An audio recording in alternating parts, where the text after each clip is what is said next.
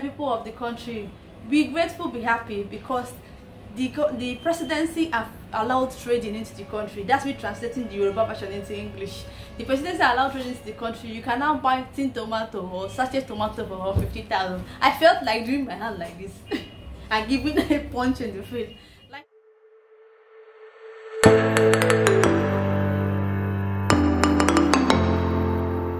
hey guys, so I don't know if all of you are going through what everybody is going through currently in the country.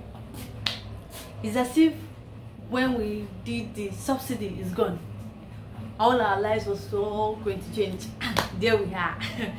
So today I will talk about the cost of living in Nigeria, how you'll be able to survive, especially if you want to do any bulk purchases, and how you'll be able to live through it and see things get better. So let's get into this video. My name is Magdalene. I'm trying to talk about fashion, travel and lifestyle, and I do believe if you look good, you feel your best. So currently, the current reality everybody is dealing with is inflation, and funny enough, the inflation is not just in Nigeria. The inflation is worldwide. If you've been following the news, you will know the inflation is worldwide. But ours seems like immediately a state subsidy is gone, everything just turned upside down. Like the cost of everything went exponential, from tomato to pepper to everything. Like you just can't just live your basic normal life. It's as if they just scraped out 100 naira from Nigerian currency. Yes, you can't buy anything with 100 naira, you can't buy anything with 15 naira. Everything starts from 200 naira and above, and you'll be like, how do I survive all this? Your salary now compared to the exchange rate, if you divide it by dollars, it seems that we are earning peanuts. Some of us, our salary is not up to the amount that it used to be when the currency was strong. We don't know what is really happening. So how do we survive this inflation cost of living that's currently ongoing in the country? I don't know, and this is not me telling you how it will help you relieve your stress, but all I know is that you have to find a way to survive it, and these are the things I've been doing. So in terms of how to survive, cooking and all that, we all know at one point, if you have 2,000 naira or so, you may get like 4 seeds of tomato. I don't know if that is it, same thing in your own area, but in Lagos, as if tomato they can't 4 seeds, and maybe you buy 8 seeds as eight small seeds of tomato, and that's for stew. We can't cook stew anymore. Like, it's not funny. All you have to think is start eating tin tomato and mixing it with tomato and all that just for it to survive. Funny enough, I was in the market lately and one woman was saying, you people of the country, be grateful, be happy, because the presidency have allowed trading into the country. That's me translating the Yoruba version into English. The presidency allowed trading into the country. You can now buy tin tomato or sachet tomato for 50,000. I felt like doing my hand like this and giving a punch in the face. Like, madam, you want me to use sachet tomato to do what? Am I cooking pattern jollof rice? What's the purpose of just having just sachet tomato in the house? It doesn't make sense. I should be able to buy fresh fruits, just like typically before. You can just go to the market and buy tomato of 500 naira, and if you have been feeling like a big woman, you can go and buy tomato of 1,000 naira, buy enough pepper, and you make stew. Maybe you do a such that cook stew for the week, or maybe you cook small stew and you could eat it for like 4 days, and that's it. But now the price of tomato is unachievable. The price of pepper, I don't even know. We have to start going for dried pepper, and you know, I would not have thought in my wildest dream that we'll get to the stage where even the traders that sell pepper and tomato, they now have dried version of pepper, dried versions of tomato, which seems to be cheaper than the normal fresh one, and makes me feel like there's something shady going on. Because if the fresh tomato, you've made it seem like we imported it from the abroad and is that the price is that high, then how come we still have the dried version of this same produce in Nigeria for cheaper? Meaning that it's either the spoiled tomato you're giving me to eat or the spoiled pepper in the name of dried form. It's just so funny. And that is me talking about rice. Is a staple food in most cultures in Nigeria, even abroad. Rice is something that is very easy to get. Before, if you don't have enough, like you can't cook soup, at least you can afford to boil rice and eat. The liquor of rice was something that was very easy to access. But now the price of rice, even with the fact that the trade has been enabled, it's as if there's someone somewhere that said we have to go through a lot together, because rice is now very, very expensive. So how do you survive this if you are a single lady or if you are married? I think the best way is for you to ensure that you buy food in bulk. There's a colleague then where we started together, I used to say it's good to buy things in bulk, so before it becomes more expensive you already have some that will sustain you, and you would have saved up enough to be able to afford more bulk prices. And it made sense. So if this month I'm able to buy rice in bulk, maybe 10 kg rice or 20 kg rice, and it lasts me for like 2 months, then I will use this period to save more to buy another rice, or you use some small money and buy the other things that you used to cook. So the only way to survive right now is to buy in bulk, because it's as if you price maybe a bottle of ground oil of 5 liters today, and you say okay, before payday, which maybe in 2 weeks time I'll go and buy it. Before you get back there, if they tell you it's 7k, this time it's going to be 9k. As if they just price keeps going higher and higher, and it's because of the floating currency in Nigeria. So naira is floating and trying to parallel with the black market, which in itself is not a bad thing though, but it's still not stabilized and it's making things so hard. Now let's talk about renting in Lagos. It's as if the landlords don't know that all of us are going through a lot. You're trying to increase the price of rent to make our life harder, which is not interesting at all. Like, I wish, though the governor of Lagos is trying to make our rent go into monthly, but to me, I don't know if the monthly will help any matter, because it's as if as things are getting tougher, people are increasing their prices, including rent, to be able to afford to feed. So it is people that want to live in the house that actually pay those rent. So rent is exponential in Lagos. I feel like we're running out of Lagos. Please let me know, how is rent in your area? Which state are you watching me from? Is it cheaper in your area? Is food cheaper? Is it?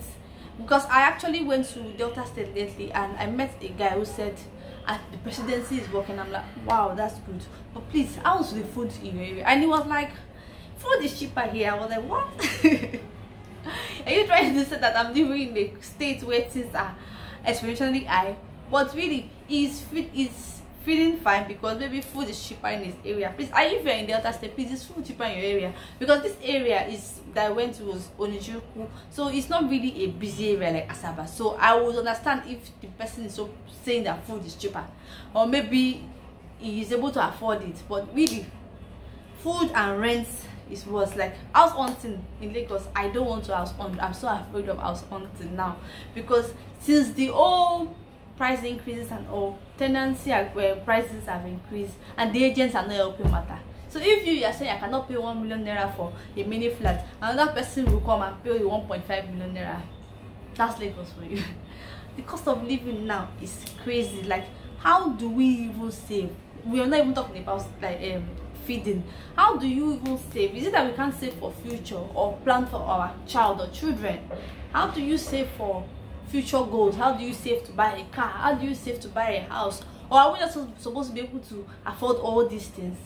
Normally, if you get a job that pays you better or you earn more, you're supposed to be thinking of how to save. But it's as if the more you earn, the more you need to pay bills. It's not, we're using all the money to pay bills upon bills upon bills, and the one that takes the major chunk of our bills now is feeding, which that never happened to me. As a millennial, I've never heard where food was the most difficult thing to get. Food was the easiest thing to get. If you don't have anything in this country, at least you'll be able to feed yourself 2 square meal, at least 2 square meal, or even if it's 1. But even the 1 is not very, very, very, very hard. So talking about house hunting and moving out, if you're going to be moving and you want to get all these electronics for your house, or you want to improve your craft and you want to be able to get a laptop to be able to do what you want, or you want to change your phone to be able to start doing content creation, at least find another extra source of income, there's another way you can go about it. The option is for you to go for pay small option. I'll write the name of the brand and the link for you to be able to subscribe to this brand that I've used and be able to solve all my other problems. So since now it's as if all the money we make, we use it to eat or we use it to pay rent, we still have to be able to afford other things that is needed for us to live comfortably. Like if I want an air conditioner, or I want to buy a new fan, I want to buy a new television set, this brand is CDK is one brand you can use. it helps you to pay for all this small. So I got my phone pay small in like 4 months. So what they do is when you pay 50% of this item, they ship it down to you. So I stay in Lagos, which happens to be where most of their vendors are. But if you're outside Lagos, still they see ship. So but you can just go ahead and read the terms and conditions. That you can use to be buying things for yourself. I've used them like 3 times. I've used them for my laptop, I've used them for my washer, I've used them for my washer, I've used them for my phone. So they are, and I'm still looking at them to get maybe an inverter or something. So this brand makes it easier for you to subscribe, though there will be interest. Instead of going to take more loans to be able to buy this thing, why not go ahead and pay small for these items that you want? If you pay small for them, you get to have it maybe after 3 or 4 months, or when you pay 50% of this item and it is delivered to you at the comfort of your home. Then how do you get this item? So they always ensure that the person that pays for this item is the one that receives it. So a third party cannot really collect this thing for you, but you can actually go ahead and enable the third party to get these items for you. So this makes it easy for you to be able to purchase all these things, which with the cost of living in this country is now like luxury. But this time around you can pay small and get them months after. So that's my 2 cents on how to survive in the country currently with the high cost of living. And trust me, the high cost of living is not only about Nigeria, it's everywhere. If you have been watching the news, Kenya is complaining about excessive taxation. Every country is going through a lot. So it's not a time for you to just say I want to jackpot. Moreover, even jackpot may not be an option now, because the price of jackpot is not expensive. The flight ticket is not very expensive. Visa is very expensive. So everything is not very expensive, and you may almost have to take a loan of almost 10 million naira for you to leave the country. Then you will now first work to pay that loan before you learn to relax. So it's not about jackpot, you know, but the cost of living now is mad. It's mad. So let me just say this video is just a rant talking about how things are very hard, and parents have to figure out how to be able to pay for the necessity and also cater for their children's education. And also you see all the also that comes with it, just to be able to live a balanced life. And so you will not keep running through a rat race and not be able to achieve anything. So yes, so guys, if you like this video of me ranting about the cost of living currently in Lagos, give this video a thumbs up, and please suggest down below which state in Nigeria is cheaper. If your state is not like Lagos, please let me know down below. Is it cheaper there, or is it because you are living closer to the produce that things are cheaper for you? Let me know down below. So guys, if you like this video, give it a thumbs up, subscribe to my channel. See you another time.